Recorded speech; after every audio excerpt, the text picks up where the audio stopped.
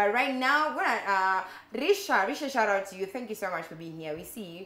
And right now we get to the interview. We get to meet our guests for today and know what they are all about. Come on, somebody. Yeah, let's you have something else to say before that? No, somebody here, Jess Moo, says he throws out a shout out, says thanks for playing great hits. Keep it up. Okay. We love it. Love to see it. Alright, so our guests, they're not new to the show. They've been here before, but that was a while back. It's been a few years. It's been a few years. So we're going to do a recap just to know where they've been. But if you're meeting them for the first time, they are a three-piece rock metal band from Nairobi, Kenya. And because the band was formed in 2017. And they have a second album since 2017. Imagine they have a new album out. 2 albums. Just in a span of like, you know what, 4 years? 5 years. That's really dope. So, can we meet our guests for today? Let's put our hands together and welcome Lline Connection. Let's go. That's pretty dope. How are you guys doing? Good, good. Man, always good to see you. Nice to be back. Love your energy as always. Thank you. Alright, thank you so much. I think it goes well with rock and roll. It doesn't go well with everything, but yeah. Thanks. So, alright, so this Gun, there's Deno, there's P-Man, but I'm gonna let you guys reintroduce yourselves just probably and tell us a little bit about Lline Connection for the guys who are here, who are not here the last time you guys dropped by. Well, I'm, like you said, I'm Gun. Yeah, and what you do for the band, I know, but you yeah, can just tell I'm the guitarist and vocalist for the band. Yeah, cool. Deno Bassman. He's the bassist. Yeah. And then of course we have P-Man. Yeah, I'm P-Man. I'm the drummer. I keep them in time, but I don't keep time, so. So it's a blind leading the blind. I know, but it's so good to see P-Man talk. Like, you know, even at events, he's always like just drumming and all that. He doesn't talk to people a lot. Like, I'm so shocked, like, me and him could vibe, but then like I could just see him, he's just like by himself with his drums, or just like he's just kicking it by himself. So it's good to see you like yeah. So whatever you did today, do that every day. Okay, I'll try. Yeah. Alright, so Lline Connection, man, it's been a couple of years. Tell us about this journey. How has it been? I know it's been a couple of ups and downs. Yeah, so take us through. Well, first of all, he does keep time, so that's... I saw that. When you said he got here at the same time, like, he was driving in and I'm just like coming in and I'm like, oh wow. Yeah, I was a bit embarrassed by that, but thank you for keeping time. It's a good thing. See, I mean, we've been busy for the last couple of years. I mean, obviously there was COVID. Yeah. That hit everyone pretty hard and stuff, and everything kind of slowed down. But then during COVID, we actually met up with Deno, and he brought a different kind of sound to our music, a more rounded sound, and we were working on a second album called Out the Vengeance, and that's kind of testament to like symbolically how we're out the vengeance, out of COVID, you know, with Deno, with a new sound, with just a new kind of outlook on the music, and hopefully a better album. Awesome, and thank you for, you know, explaining that. I really wanted to know. Out with the vengeance. I'm like, who are you out to get? Like, should we run for you? You know, check cover. Like, they're out with vengeance, man. Like, it's great, but now that I know what it means, it's really actually dope. And Deno came in later. You had another bassist, so, and he blended in so quickly, so fast. Like, was it hard or was it just easy for him to, you know, for you guys to sync and just like carry on? I think I'll let Deno. Yeah. First of all, I was just starting out playing bass, so you know, and then I joined Lline Connection, and I don't know, we hit it off, so to speak. Pretty quick. Yeah. Yeah, that was very quick. And even learning the new, you know, the SLC style, and you know, we do a lot of offbeat stuff, so that was new and that was exciting. Yeah. So, and yeah.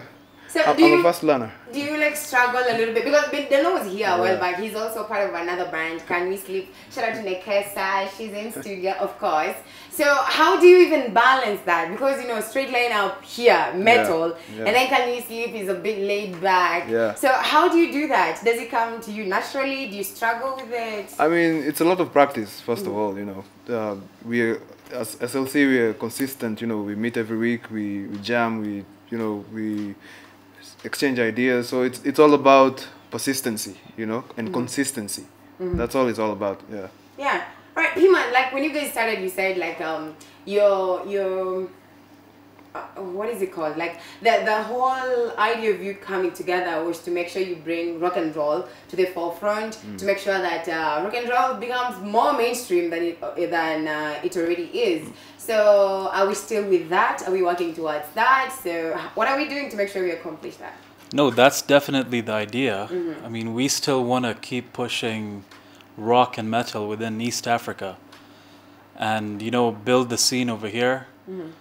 That's why we've been consistently practicing. We want there to be more rock events. We take time to do music videos just to put content out there Right. for the viewers, the listeners, the fans, and even people who are not so much into rock. Maybe grab a few of them in, and if they like the music. Of course, they're gonna Yeah. love them. How can you not? They just don't like, because a lot of people when they come to realize they're like, no, I don't like rock, because they haven't given it a chance. But once you drag them to one of the events, they're like, whoa, that's like one of the coolest Yeah, things yeah. ever. Like, and then they're like, when is the next one? Yeah. They just they're afraid just because they haven't. People are always afraid of the unknown, what they don't know. Oh, yeah. But yeah. Agreed. Yeah. Agreed. Totally. You see, Yeah, I mean, the good thing with rock shows, they're always live. You Live. can't have someone lip syncing a rock show, Thank you. and everyone you. everyone loves live music. No I keep matter telling what people genre that. it is, Yeah. everyone loves live music. Yeah. It's live music, and imagine having a rock show where you see Gun right here, like just on the hash vocals and just growling and all that, and you think it's pre-recorded. It's not. Yeah. It's actually super live, and that's what I love about it. You can't fake it. Like you can fake it in maybe probably other genres, but in rock music, either you know or you don't. Like yeah. you cannot just be there and you fake it, and that's really amazing. We love that, and you are the first band in East Africa to have a full-length album. Yeah. So, yeah. We're the first, I would say, hard rock, not the first band. Yeah. We're the first hard rock. alt metal band to have 2 full-length albums Yeah. in East and Central Africa. Yeah, so I saw that and was like, oh wow, so probably you tell us about that, because I understand the words I'm seeing, but I'm like, what does that mean? Okay, so, I mean, so 2 full-length albums. So an album consists of at least 8 songs. Yeah, true. And at least about 40 minutes in length. There's many bands that have EPs that are 5-6 songs. So we first of all fall into that full-length album Yeah, category. because of the time. Yeah. The time, the number of songs, the number of and all that stuff. So we're the first hard rock band to have done that. But I mean, our music is hard rock slash metal as well. Yeah. But we're not like full on. But even metal has many subgenres. So There's a lot. there's Like so many subgenres. more than Yeah. 100. Yeah, so I was many. so surprised. Yeah, yeah. I thought it was just 5, because if you asked me, I was like, oh, there's doom, there's death, there's, and I'm like, oh wow, there's like 100. There's so many. There's so sludge much, metal, doom metal, there's heavy Yeah. metal, there's so many. So I would say hard rock slash heavy metal. The first hard rock slash heavy metal band. Because we also have some hard rock songs that are not so metal, then we have some that are more heavy metal. So Yeah. we don't know where we are. Well, are we Yeah, metal or we're rock? I think on the metal side, a little bit on the metal side, I think hard rock and Yeah. metal, I think that describes it. Yeah. But on the alternative side, I don't know. I don't know about alt. So But alt metal is another subgenre of metal. Yeah. Basically, yeah. okay, but I'm liking that. And another thing is that you guys have within that span of period, you've been able to do all these all these, like the first album was Spaceless, and then now Out with Vengeance, right? Within like 5 years, Yeah. we have bands that go up to like 10 years before they even give you just like like 2 singles or something. So how are you guys able to do that? What's your secret? I think like Dino said, it's persistence, but I think more than that is discipline. Like one of our missions, like you correctly pointed out, is to get rock in general, whether it's hard rock, soft rock, metal, or whatever, in general, our mission is to get that out into the forefront as much as possible. I don't think metal will ever be mainstream. Yeah. But as much as possible, get all those in the closet rockers out there in Kenya who are hiding, and then like you pointed out, you know, when they come to the shows, they're like, wow, this is amazing. Yeah. To the exposure.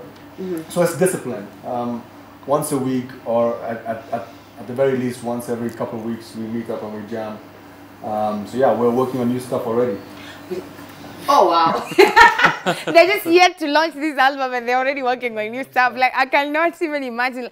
Either you have like a lot of just pouring in you, like you just have like these lyrics that you see like in the Matrix, like how, like I feel like that's how it is. Like you just have like a lyrics just dropping like this, like you just, or you're just like super. 1,000 recordings on my phone of just little, you know, when you have a riff in the mind recorded. Oh wow. Yeah, we have a lot of I content. can't even imagine that. That's like a lot. So how do you come up with that? Like when it comes to songwriting, is it like a joint effort? Are you just specifically the one who does it because you're the vocalist? Most people always assume it's the vocalist who always like composes songs. I think with different bands it's different. Some bands, you know, they'll just come and jam and see what comes up. I have just so much stuff in my head. Yeah. And whenever we jam and we're like, okay guys, what do you think? I have a riff here. What do you think of this? And then we just kind of, okay, they'll be like, then we jam on the riff. Yeah. And then we see where it goes. Yeah. The vocals actually, interestingly, for us, come at the end. Yeah. But first is the jamming, the The music, jamming, instrumental. and then true. A lot of rock artists that actually try that, and they feel like, especially when you get on stage and you just get people's attention, or before the vocals come in, you just like jamming, and everybody has just come to the front now. They are ready. They want to see what is about to go down, and I think it's a good thing. And being able to do that on stage and this also in studio when you're recording, it's very different from a lot of other people. Imagine if you had a mainstream song that is just like, you know, just like drums and all that. People, I don't think it will work in other genres. It's going to be, it's hard because they don't have a lot of instrumentals in most songs, so they just rely on vocals a lot. So I can imagine a mainstream song that is just like, and it's just basically the guitar. They don't do a lot of drums and you know, so it's crazy, but it's awesome at the same time. And before we talk about the album, of course, Piman has to talk to us about this because Deno has been here too much. Today, Piman, you have to talk to us a lot.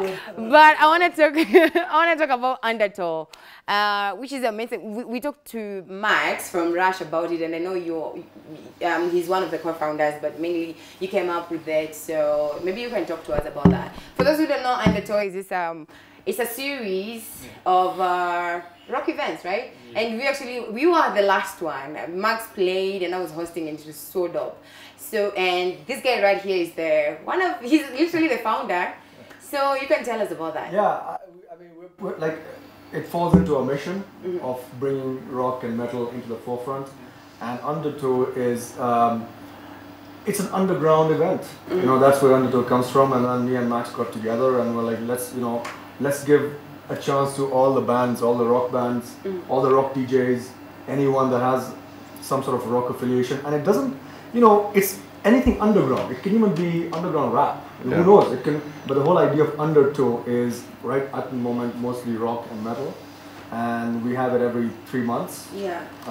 So far, very successful. Very successful. Yeah, it's going very well. I mean, we're very happy. The sound system at Shelter, where we do Undertow, is amazing. It is amazing. Incredible sound system, one of the best that we've experienced ever in our gigging life. Yeah. So definitely something to check out for those who've never gone to an Undertow event. The next one, I mean, we just had one a couple weeks ago. Yeah. But the next one is probably coming up in Feb sometime. End of Jan, beginning Feb, somewhere there. So yeah, if you guys haven't been there, check out Undertow, and we're on Instagram. Right, and speaking of Undertow, Daniel with his other band, Can We Sleep, got to play for the first time as the band. How was that? Was it exciting? And seeing just the reception of the fans that are there, how did that make you guys feel? I mean, it was a good opportunity, and you know, like Gun said, first time we played there as maybe we're upcoming band, underground band, and I mean we had fun, and I think the fans had fun. They did. I'm one of them, and I was right there. And I remember Pete saying, like, I don't think these guys actually understand how good they are. I don't think they know they are good because they are really good, but I don't think they know it. We need to tell them for them to know. So yeah, that was really dope. Shout out to Nekesa, man. Like that, I think she's like one of the best vocalists we have in Kenya right now.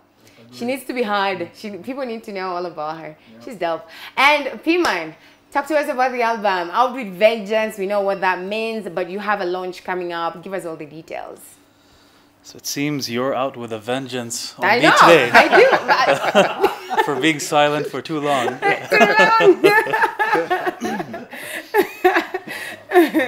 Well, Out with a Vengeance, to me, is, I mean, we've been through a once-in-a-lifetime pandemic, you know, which is very rare, and now it's time to, let's come out, let's move past all this. See, a lot of the songs in this album talk about some of the ups, the downs, you know, love, all these things, emotions you're experiencing. And a lot of the messages we want to push is, you know, get up there, get out there, come out with a vengeance. You know, you can't hold yourself back in this small space that you've been put. So just give it all you've got and come out with that vengeance, and you'll make something of yourself. And that can literally apply to anything, whether it's working out, whether it's just motivation through life, you're trying to get back there. Yeah, I think it cuts across. Whether it's a breakup. Whether it's a breakup, you know, trying to get over someone. And you see, another thing, a lot of the underlying themes are to do with history, warrior tribe. You know, many of us have, our forefathers have all fought as freedom fighters and in different situations. And you know, it's don't leave that behind. Fight for yourself as well now. And the culture. Yeah, your culture, bring it out there. See, everyone's different in their own way. And if you don't all come out with a vengeance, how will you get to know, how will that culture be brought out in a very vibrant way? So that even the next generation knows about it. Yeah. They know where they come from. Yeah, because culture is being lost generationally. Yeah. Yeah. It is. It's true. It's true. Some people don't even know who their grandparents were. Like, forget even the great. They don't know who they are because you were born when they were not there anymore. They you can't don't even speak go their back mother to tongues. You know, it's just slowly dwindling away. Especially as Kenyans. You know those people who are like, nasikia like siwezi ongea. You know? So that's actually true. Like, it's a good reminder. And you've spoken to us about that's the second song, at least with the visuals of the album, the ones that is on. Okay, the album. How many songs on the album? We have 8 songs. 8 songs. Yeah. So the first one was Jalander. The first we released a single called Jalander. Yeah, that's the first one. Yeah. And the second one with the visuals is the one he just talked about, Warrior Tribe. And Jalander, I know for Gan, it's very personal. Yeah. So it's about your dad. Yeah. So maybe you can shed some light on that just a little bit if it's not too much. It's just briefly. Jalander is from the area my dad came from. Moved to Kenya, and you know, basically he just gave us everything unconditionally. He passed away a few years ago, so it was just a thank you. It's just a song of remembrance, really. Yeah. All right. Yeah. Awesome. It's good to do that. Like, I see how it relates with the Warrior Tribe. Yeah. You see, it relates in a way. Yeah. It's kind of like the history is coming back. You know, like he said, and Out the Vengeance is very simply put as, you know, coming out of the lows. Right. Yeah. You know, any sort of low. Yeah. I get that. And unfortunately, because of time, like, I don't even know where time goes. Like, we're here and it's, you know. One thing though we do want to mention is we have an album launch. Yes, that's what I want to talk about. Like, before we go, you have to give us details. Where is it going to be? The tickets, where people can get the tickets, and give us all the details. Yeah, so we're doing a mega album launch party. It's a multi-genre party. It's going obviously very rock heavy, definitely. But we also have a female rapper. Oh. So, and we also have like DJ Juggy, who's gonna play some, you know, just some normal after party stuff. It's gonna be held at the Craft in Westlands, which is just opposite Shelter. Oh. Just on Electric Avenue, basically in Westlands. Okay. And tickets you can buy on Mook. Oh wait, that's Electric. Okay, you said the Craft is at? Opposite Yeah, just shelter. opposite the shelter. Yeah. Okay. That area is, well, it used to be called Electric Avenue. I don't know Oh, if Electric it still Avenue. is. Yeah, that's what I wanted to get. I'm like, Electric, what? I think it's Woodville. Woodville. Yeah, Woodville. Yeah, Woodville. It's called, the name of the road is Woodville Grove, and the name of the place is The Craft. Yeah. Amazing venue, quite massive, and tickets can be bought on mook.com. Do you still have an offer for early bird? Yeah, I mean, early bird tickets are going fairly fast, as you would expect, only 600 bob. Yeah. I'm gonna get mine right now, right after the show. Like, I don't want to miss it. I don't want to pay 1,000 when I can pay 600. I mean. But we only have until tomorrow night for early bird. Oh. And I mean, they're getting sold fairly fast. But then after that, we'll still have the advanced ticket stage. Yeah. For 800 bob, and then 1,000 at the gate. At the gate. Yeah. That's pretty fair, if you ask me. Like, it's super fair. Yeah. So make sure you get your tickets. Go watch them on stage. I promise you'll not complain. You're not gonna be disappointed. They bring their A game, especially at the album launch. I remember the last one was right here at Museum Hill. Yeah, exactly. It was so dope. I was there, man. Like, rockers go hard. I promise. All right, so we're gonna play. I think Out with the Vengeance. No, we actually played that. So we played Out with the Vengeance, but we can just play it a little bit and then come back with more rock. We're still here for like probably 10 minutes. I think we have like 10 minutes. Yeah, let's do that.